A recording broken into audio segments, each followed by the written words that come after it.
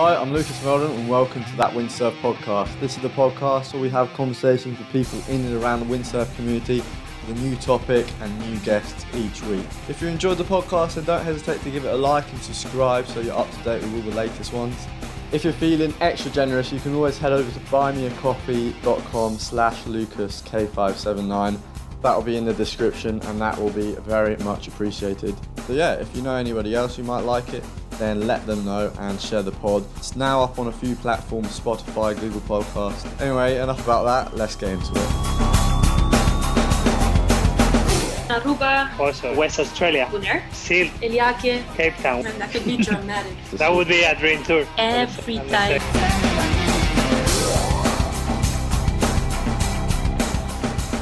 So we're going to go straight back into Victor and Sarah part 2. Obviously there's more with these guys in part 1, but you don't have to listen to that. You can jump straight in with this one, so enjoy.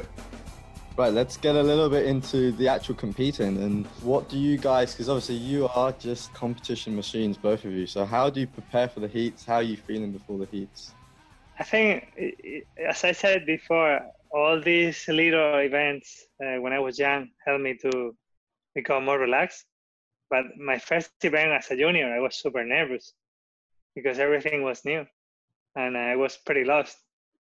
Sometimes in some course racing, I was taking the wrong buoy.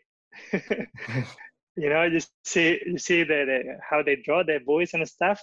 Then the race area was so big that sometimes I was maybe leading the race, but I was waiting for the guy behind me to know which buoy I had to take. It happened to me one time in the Spanish Cup in La Manga in Murcia. I was leading this race in Formula Racing, and then I didn't know which buoy to take, and I just let pass the other guy, and because otherwise I would make it wrong and I would be last. So I thought, okay, let's just leave this guy pass and Pretty smart. go behind him. Yeah, and then I don't know. I prepare for waves. I try to go earlier to the spot where I'm competing, just to prepare my equipment. It's really important to tune my boards, to tune my sails. And for example, in Pozo, I go 1 month before because Pozo gives you a lot of. I think you need a lot of experience there. If you're coming, for example, from a light wind spot and you're going to Pozo, it takes you at least like a week to get used to the strong winds. And I spent a lot of summer there. Since I'm 14 years old, I'm going every summer to Pozo for 2 months. So now I know exactly what I have to use there and where to pick up the right wave. And I really like to sail on 3.4, 3.7 overpowered. But if you are coming from Maui straight there, it can be really, really stressful sometimes. And I also try to don't sail so much before the week of the competition, shorter time in the water, the week before the event, because you can get hurt just before the event starts, especially in Pozo. Everybody's pushing each other, going for crazy moves, and you don't want to get injured before the event. Yeah. I remember I don't know if you have something like this similar or anything, but we were speaking to Adam a couple of weeks back and he has this brain meditation music thing he put in his ear sometimes. Mm-hmm. I like to listen to my music with my headphones because when the competition starts, everybody's coming to you. What do you think about the conditions today? And I don't really use meditation music. I like more music to keep me up. To go full on just before my hit. It's really important that you don't get on a negative side, that you stay positive. And I just take it as a normal day of training when I go into my hit. So I try to, like this, I get less nervous, to be away from things that makes me a bit more uncomfortable. So I just try to put my music and I like to rig my stuff, even if I have a caddy that helps me to do it. I like to set it up as I want. And just take it as a normal day. In Pozo, you don't need many sails because pretty much every day is kind of the same wind, with 2 or 3 sizes to our kind of cover. I try to sail always with all kind of tides in Pozo because every time you have your hit, maybe it's the worst tide with less waves. you want the best conditions, but normally you get the worst conditions. But the wind is really north, super gusty, and everything changes completely. Like just like Victor, I also try to go to especially for waves, I try to go to the events earlier and get used to the conditions. I am not so good at like timing when I go sailing or not. Like for me, it's more like if I feel like sailing, I'm going to be on the water, even if I have to compete or not, you know.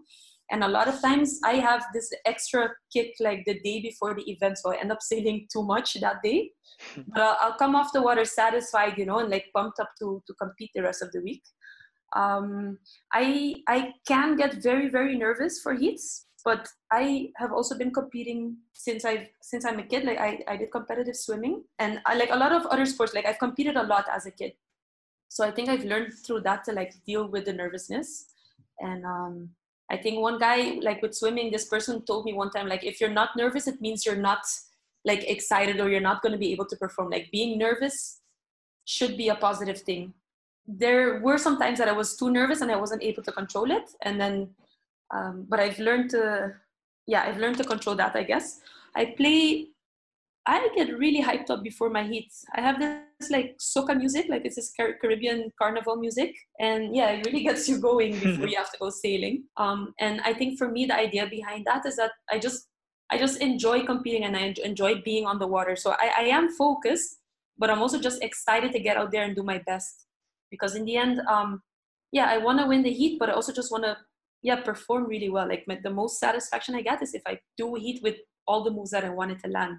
I also separate myself a bit from other people. Like I stay near my kids very often. I have this thing that I'm like right before my heat, the morning though. I don't like to go out for like practice runs so much because I'm scared I'm going to run out of my best moves, you know. I rather do them in my heat. So I'll go do a couple of runs here and there, but I'm not trying my best moves when I'm practicing. So the night before I'll go all out, but the day of, before my heat, I wait till I get in my heat to like bust out everything. Is it different to wave, freestyle and racing, or is it pretty similar? Yeah, so for waves, I'm the least stressed because since I come from freestyle where we used to have 5-minute heats and now it's like 9-minute heats, it goes really fast and you have to perform everything very quickly. But then I started doing wave sailing and all of a sudden I had like 12 to 16 minutes to do 2 jumps and a couple of wave rides, you know. So it's like for me it's a total holiday sailing a wave heat. And it's just a lot of fun because it gives you the time to like put some waves and some jumps together without being too stressed. I think freestyling is the hardest one of all because you have to be so on point and you have to land so many moves. And then slalom I can also get a bit nervous for, but in the end for competition it's like the best feeling because the moment, like when you have like 20 seconds before the green flag goes up, like the adrenaline that starts pulsing through your body is crazy. And like going through the first mark, it's the craziest feeling. So I think for all disciplines there's something that I really like about it. And secretly racing is maybe the best feeling competing. Yeah, it's a different feeling. Yeah, it's a lot like more people for me in waves I just kind of try to compete against myself because at the end of the day you can't really be watching your opponent because you can be jumping, the other guy can be riding, and sometimes you see something, you know, when you're really close together for sure. But for me, it just makes me more calm when I'm in my routine and I just do my own thing and I just follow the conditions, how they come. That's how I feel best. And I take it as a free sailing kind of hit because I love to compete, but more against me. I like to see how far I can go when I'm in a hit. So sometimes I push a little bit more than when I'm just training, especially when it's before the event. I don't like Sarah Quita to go crazy and maybe just start doing doubles in the warm-up because you can get hurt. And maybe you are giving all your energy and then you have less energy for your hit. Yeah. I was going to say, like, you're obviously not one of those people who like follows around to try and see what the other guy does, but you do have those moments where you do catch someone doing a trick, and if that trick is like a super sick trick or a super high scoring move, do you feel pressure at that moment, or do you still try and get it out? I try to stay focused on myself, because only with that move doesn't mean that you make the hit. You have to do also 6 wave rides to go through. Not only with 1 10-point ride you go through. We've been seeing a lot of hits where you have 6 jumps, but if you don't make high wave scores, you don't go through. And you're taking more risk on the really high jumps in Pozo, actually. But you can do these jumps within 1 run. You can get 2 10s maybe. And the wave rides, they take long time to select the wave and to have kind of a flow in the wave and connect the turns, the tricks. I never give up, even if I see a 6 stall fall double over me. For sure, I know, okay, if he has this, maybe I should do a stall double as well, because I have a normal double. But I like this game. It's kind of a nice game. That's why windsurfing is so fun, because it's always so difficult and there's always something else. Both of you must have gone through some situations in heats where you're having a bit of a mare. You've gone through half your heat and you've crashed and everything. How do you try and restart your heat when you've done already half the heat? It's so bad. It's really hard, because sometimes you don't have many chances, especially when you only have wave riding conditions and there's like long periods for the good waves. And then there are 4 guys in the water and there are maybe 2-3 good waves coming. Like it happens here at Haukipa a lot. If you don't get the kind of the big one that connects and you do only 1-2 turns, you don't make it through, even if you do very well. So it's really tricky sometimes, because you can do more, but you are not in the right moment, or you didn't take the right decision before that big set came, and you think it's going to come another one like that. No, it might not, even in 30 minutes. Yeah. It's kind of, when we compete on Maui, it's like same as surfing. Sometimes you see a heat of 30 minutes and they just catch 2 waves each. And it had happened in the last Aloha Classic here. I did 2 hits and I got 2 waves in my first hit. And then in my second one, I got 1.5 waves in 30 minutes.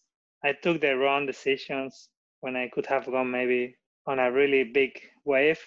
But then I thought, okay, if I go on this one and I get stuck like on my first hit for 15 minutes in the inside and I cannot make it out, I need a second wave. So you have to be really selective. This is really tricky when you compete in these conditions. And I don't know how to get through this. Sometimes you just can't, but it's just experience for the next one, Okay, maybe in the next one I just need to rig.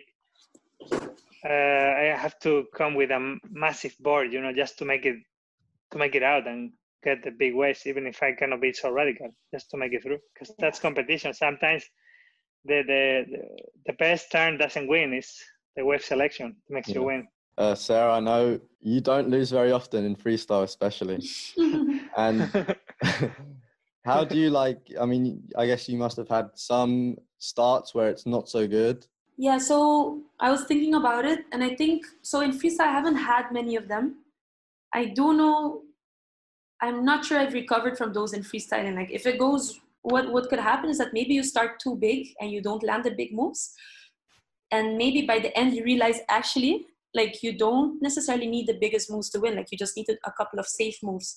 So I think that has maybe helped once or twice, that by the end I just scrape through by landing just some safe moves and just reminding yourself that you don't need the biggest move. So that will help to get through the heat, even if you start bad.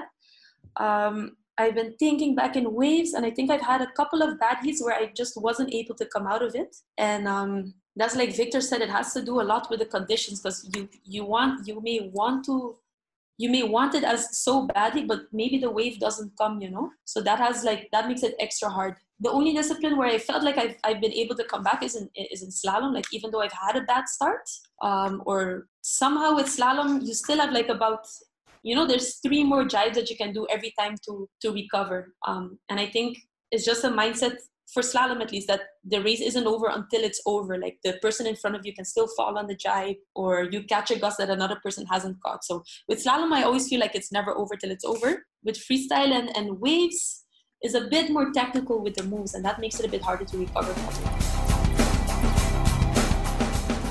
your first victories, where it was and how it was, and also like the best victory you've had?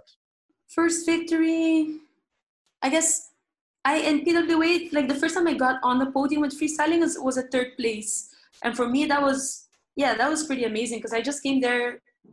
Like I got this opportunity from Starboard. They paid my ticket to go there, so I didn't have any expectations. But then to make it onto the podium was really, really awesome.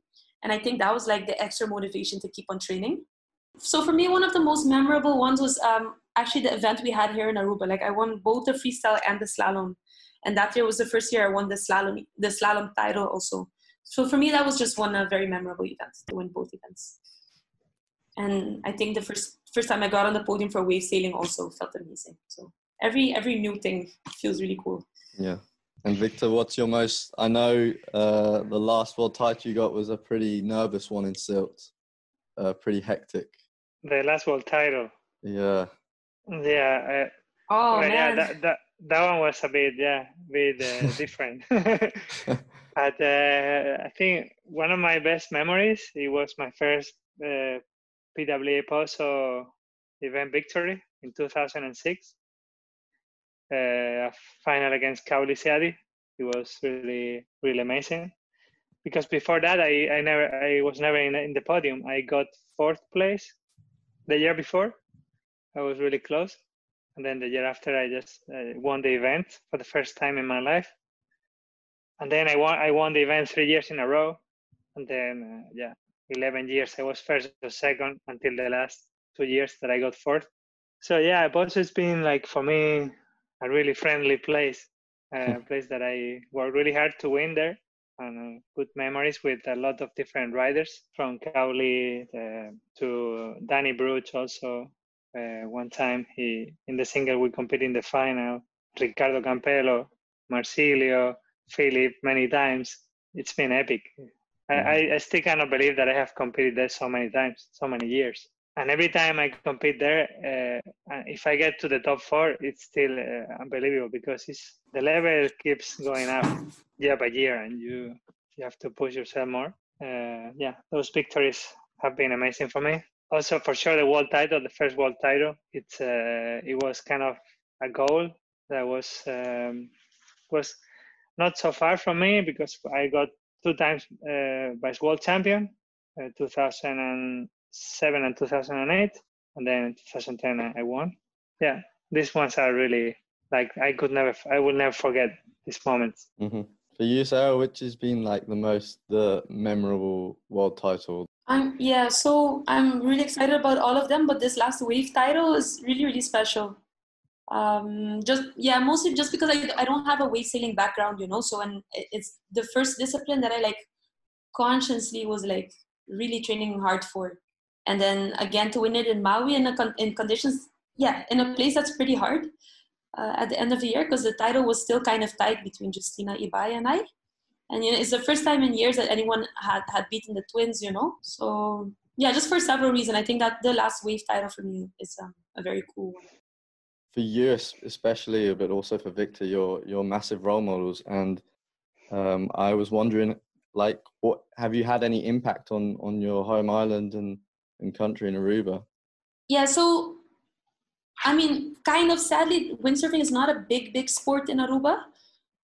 But because of the success I've had over the past years, like it's a small island, it's a small community, so everyone knows each other. So anywhere I go, people are always saying hi to me. They're taking pictures.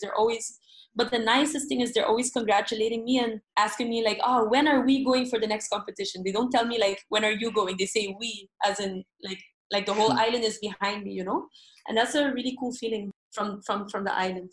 Kids ask me because I have to do presentations at school and stuff, or they invite me for stuff like that very often here. So I feel like in that way, I think I've been a positive role model for kids here, just to show that you're able to study and practice a sport as well. And I think that's the main thing that I also want to show to kids here in Aruba, that sports is important, but school is also important. Like I got my bachelor diploma in Holland, and I kept on windsurfing at the same time. So I just want to. That's pretty cool. Yeah, try and get the kids involved and And Victor, I know you've been really trying to push the kids with your new event in Almeria. Yeah. So how did that start? Was that your idea? Kind of like they already started with this juniors event in Pozo, where we were doing our PWA World Cup. But I just thought that it would be a good idea to have one event just for juniors. And I talked to the PWA and they agreed. They thought it was a good idea. I don't know, for the image of the sport, that we get more kids into the sport and they have one event just for themselves.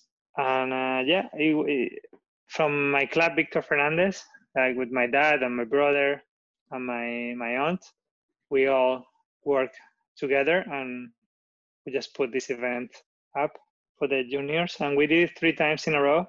Let's hope we can make it 4. I don't know how things are gonna be also for us to put this event up, because we also need sponsors, and it's gonna be hard for 2021. We'll see. But I like the idea to do these kind of events because they don't have many events, the juniors, and this one is like a nice community, parents and kids together. And we do also some activities behind windsurfing during the event, and they really liked it.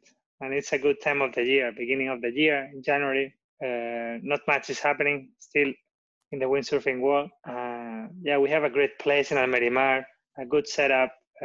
Conditions can be really good. You have to be lucky because it's only 4 days window, and we have some events with 7 days, and we hardly have maybe 1 day to compete. Sometimes even in the Canaries, it had happened. But we tried to make it again, and I'm really happy to support this event. And besides studies, they can also do some competitions. For sure, studies are really important nowadays because it's really hard to live only from windsurfing, but there are also more windows. Like you can meet a lot of people and maybe get some other job because of windsurfing, because you have met people from all over the world, from all different countries. That's why windsurfing family is so nice. You just travel so much, meet so many people.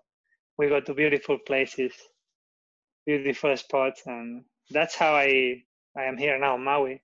I think it's great. I think it's great that the event that you're putting on, and we hope you can continue doing that. But have you had any competition nightmares, or where everything just goes wrong, or you miss a heat, or anything like that? I didn't miss a heat, but I had one in Pozo just the year before I won the event in 2006. That I was so concentrated with my headphones and everything, and they changed from 2 jumps to 3 jumps, and but they didn't stop the competition or anything to say, okay, we're gonna change. So I was upwind of the beach in Pozo. I went to try my sails, and I was on the heat after, but it was already the next round, and they have changed the format to 3 different jumps. So I was in the two jumps mode still from the round before. So I forgot to do this 3rd different jump. And even though I won in one judge, just with 2 jumps and my wave rides, but I was really down after this hit because, you just come off the water and they come to you, hey, why didn't you do a 3rd jump? And I say, but you didn't tell me anything, I didn't see any changes. That was really hard to take, but I learned from that. For sure. Yeah, things that happen in competitions. You have to be always checking what they change. And that's why it's really hard to compete in windsurfing, especially in waves, because conditions, tides, they change and then they stop, and then you don't know what time you're going to compete. And it's really hard to organize yourself, how you're going to eat, how you're going to sleep, and which equipment you're going to use. You never know until the time comes. Yeah, but that was a hard one to take, but I learned from that. And I'm not the only one that it happened. I think Brasilio had the same thing a few years ago in Tenerife. Yeah. I remember that, and it happened exactly the same thing that happened to me. Sarah, have you had any disasters, or has it all been clean sailing for you? No, so most disasters are during slalom. I wasn't the worst ones in slalom are when you miss the buoy. I think I did it twice. The first time I remember was years ago, and I was leading the heat, but it's that was one of the first times I was leading a heat, So then instead of I just missed the buoy, and I went to instead of going to the second buoy, I went to the fourth buoy or something, you know. And then when I came back to the beach, I see a bunch of people waving, and I'm like, yeah, I guess I almost won. And then I realized that I totally missed it, you know. So that was pretty disappointing. But this happened to me again in 2017. That was the last year I did the whole tour for slalom. And the event title, the world title, was riding on the event there in Denmark on the last race. Like, it was between me and Delphine, and I was in qualifying position to go to the final. But I missed the mark. The whole heat followed me, and we finished, and then we heard we all got disqualified. So I couldn't go to the finals, and Delphine made it to the finals. So I said, you know, I blew it. And the whole reason, I would still have a chance in New Caledonia, but I could have won it then and there. And then I look up and I see Delphine racing, and I realized that she had to win that heat to win that event. And she finished like third or fourth. So in the end, I won that event anyway, and I won the title. But then I decided not to go to New Caledonia because I just needed a break from the traveling, because I had already won the title. So I was in Brazil. And I received an email from the PWA where they made a calculating mistake, and I actually hadn't won the title. So I had to go and rebook my tickets and go and compete at New Caledonia anyway. So that was like a bit of a nightmare, where you've been awarded the title a month, 2 months prior, and then you have to go and redo it again. So that was a bit of a nightmare, also because New Caledonia is such a remote place to get to. I still had an event in Mexico. So I was in Brazil, had to fly to Mexico, flew back to Aruba, then flew to Amsterdam and to get to New Caledonia. I'm getting tired hearing about it. Yeah, that was quite the experience. But I'm grateful in the end that I did manage to win the title. But that was like a mistake of my own and from other people. In the end, it turned out fine. It's a good story. How long are you thinking of continuing? Are you going to be 10 years, 20 years still going on the tour? Or when do you think is the time to slowly maybe do less events? For me, the time will say. We don't have many events anyway, so I would keep doing it as long as I can. Especially wave events, we don't have many. So it's just fun for me to keep doing them, because I like to compete against the best guys in the world as long as I can. And as long as I feel fit and with chances to compete against them, I will. Definitely there's people who like retire early and they just want to go and have fun and freestyle, but yeah, I guess you two are both like it's your life, I guess. I still freestyle pretty much all the time. So it's kind of fun to compete in a few events for me, just to do something different. I don't know. It's for me, windsurfing is freestyling anyway, even if I compete. So I will try to compete a couple more years for sure. Yeah. I mean, Kelly Slater is still doing events. Yeah. Yeah. I guess these are the sports where you could keep on going for a long time. You know, it's not like running or soccer and stuff where people get injured really badly that they cannot keep on going. You know, I think that's the nice part about windsurfing. So for me also, I'm almost enjoying it more every year. So I keep on saying like, I'm going to stop in 1, 2, 3 years. But then every year I realize like I'm having too much fun to stop now, you know. Have you thought of like just focusing, as you said like before, just on doing waves, or are you still like going to try and do as many disciplines for as long as you possibly can? So I think the way I'm doing it now is that I just realized that slalom has like the longer lifespan, where you can have a longer career in slalom, but waves is more physically tough. So I said like I should focus on that now, since my body is like still young, let's say. And then later on, if I want to refocus on slalom, I think that's the one discipline that I could get back into easier rather than waves and freestyle. So I'm doing like the more hardcore ones now, and then later keep on doing. Okay. Anyway, they're all fun. It's like hard to stop one. I'll finish on the podcast with a quick fire round. So I'm going to start with, if you could freeze a year in your life, what year would that be? Wait, there's. I would say like now 2009, or maybe like a set of years. Is that possible? Like. Ooh. Yeah, for me, I would freeze a period from 2015 till 2020. It's like I finished studying the year before that, and after that I just went traveling like crazy, and it's been like the most fun time. So I would freeze 5 years. Mm-hmm. I would freeze one of the years that I don't remember because I was so little. Yeah. Like when I was 2 or 3, I don't. Yeah. Yeah. Yeah. So 1985 when I was 1 year old. Okay, if you could have one board and one sail for the rest of your life, what would it be? Yeah, so I would choose the 4.5 Wizard and 80 liter Ultra Code. Because the freestyle sail, you can still tune it for waves, but a wave sail for freestyle is terrible, and the board is a board. I would choose my 86 grip and then for a 4.7 Superhero. I would be happy with that. Pretty much I've been using this every day now here for the last 2 months. Biggest pet peeve?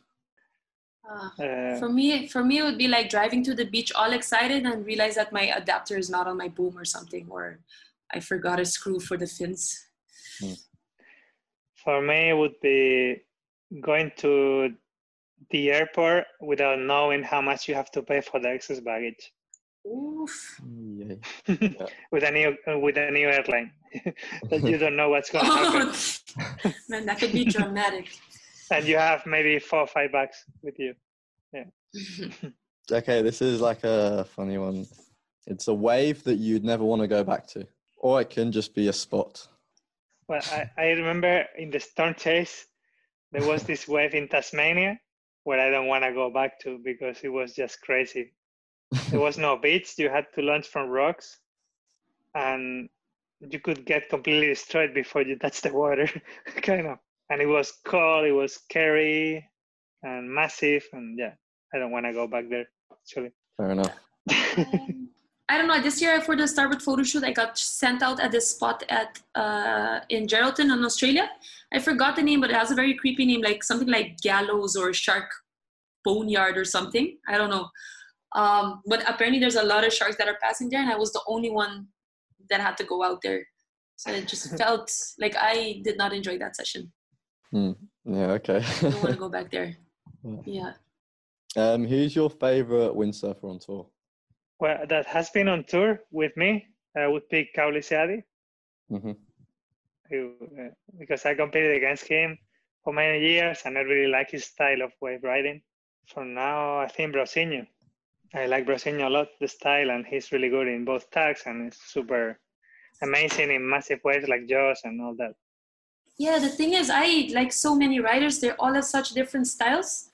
Like Victor is one of my favorite riders at Pozo. Marsilio also, Ricardo also. Like they all add something, you know. So it's hard to choose for me, honestly.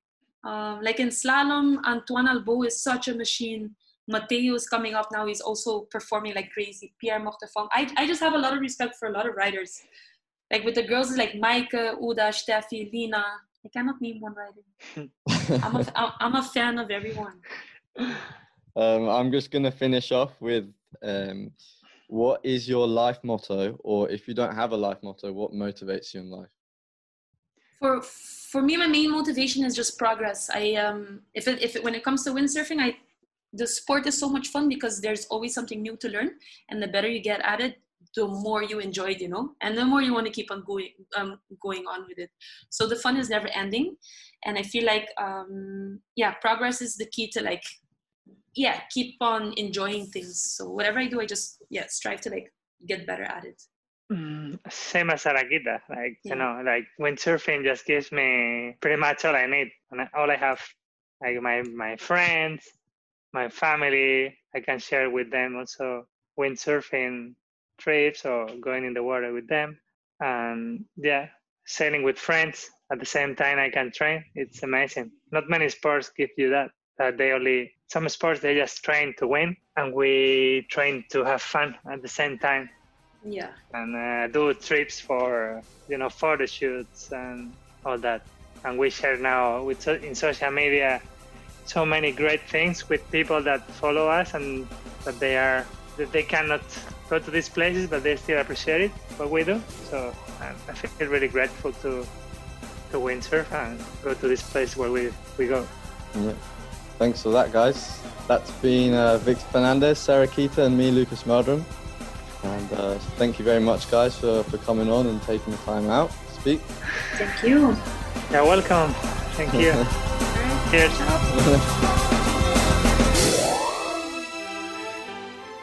That's it, the end of another podcast. You can catch up on all the other podcasts on the YouTube channel, on Spotify, or wherever you like to listen to your podcasts. I have to say, I'm going to be slowing down with the podcast now. Coming out of lockdown and we can do more things. I'm more busy, and obviously I want to do some videos as well. But I will still be doing some podcasts every now and then. So make sure you subscribe so you don't miss the next ones. Cheers guys, see you next time.